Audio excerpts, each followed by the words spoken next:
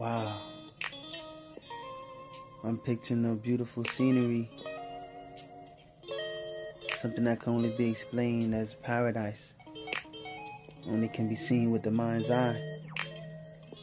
But right now, the time is just approaching. You see,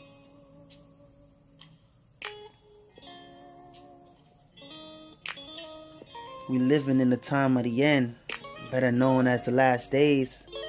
According to Sir Timothy, critical times hard to deal with are here. Violence, crime, pestilence fill the earth in one place after another, causing brutal aftershock everywhere. My brothers, hold strong until the end. The time is swiftly approaching when his people God will defend. All he asks is that we hold our ground like the brothers with Hezekiah and keep preaching to everyone like a wildfire was shut up in our bones, Jeremiah.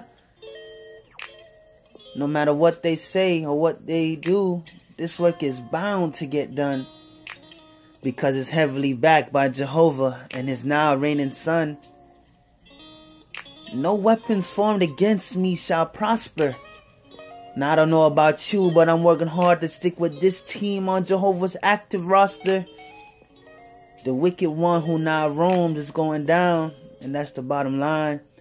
And I simply have no interest in being in the dark with no lights buried underground.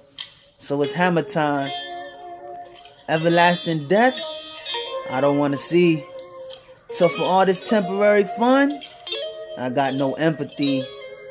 Temptation and fleshly desires are the bloodthirsty walls that me surround, trying to get me to collapse, but I always manage to escape, never run aground. Meditation and daily Bible reading is the key to navigating through the end, friends, successfully.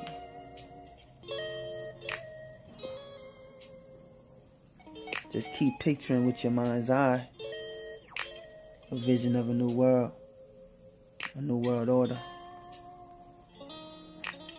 The time is approaching.